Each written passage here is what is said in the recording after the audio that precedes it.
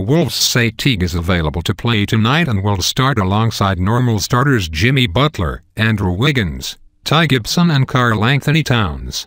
And update: Timberwolves starting point guard Jeff Teague participated in shoot-around this morning at Target Center and said his return tonight after 7 games away injured will depend how his left knee feels in warm-ups. "I feel alright," he said. "I can pretty much do everything. I just have a big brace on. It absolutely stinks, but it's something you have to do." He said he doesn't know how long he'll have to wear that bulky brace. "It's just really heavy," Teague said. "It's just not comfortable at all."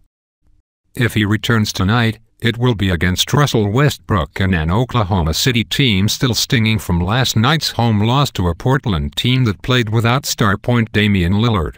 Teague missed 4 games in November because of an Achilles/heel injury, started and played 34 minutes his first game back, coincidentally also against Oklahoma City on December 1st. Teague had a similar grade 1 sprain of his knee McGill before Atlanta selected him in the 2009 draft, but that was another time and place. "This is a lot different," Teague said. "I have never missed as many games in a row. It's an injury I'm not used to. It happened 9 years ago, so I'm just trying to get comfortable again, really." You'll see soon whether Wolves coach Tom Thibodeau modifies his rotation and his point guard minutes to increase Juice Jones' playing time once Teague returns. Jones has played well both times as Teague's replacement as starter, and you could argue the ball moves more freely and the offense hums even better when he's in command. Asked if he expects Teague to play the same kind of minutes he did the last time he returned from injury, Thibodeau said, "We'll just see where he is. He has done a good job with his conditioning. He has done quite a bit.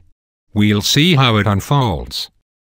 Jones is ranked the top point guard in the league in defensive real plus-minus rating, an analytics stat defined as a player's average impact on his team's defensive performance by the points allowed per 100 offensive possessions.